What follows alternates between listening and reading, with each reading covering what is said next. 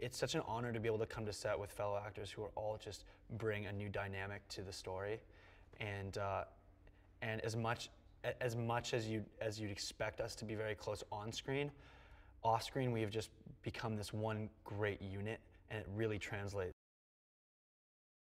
We have an incredible trainer named Duke Roos, and he's a kind of a legend in New Orleans in his own way. You know, he trains tons of NFL players, and immediately the second we got here, we came a week or 2 weeks early, or 3 weeks early, just to get in shape for this role.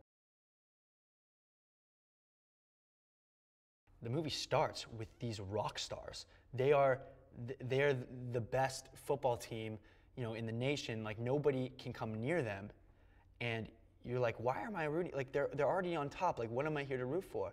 And then suddenly they lose, and their whole world, like, around them just falls apart. And it's all about these kids who just literally let down their entire community, and how they've gone from nothing and just have to build their way back up.